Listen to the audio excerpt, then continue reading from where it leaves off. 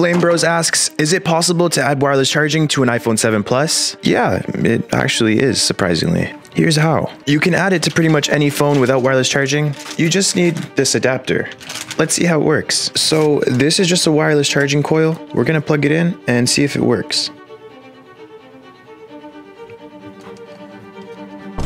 So this accessory isn't MFI certified, and doing this is kind of gimmicky and really slow.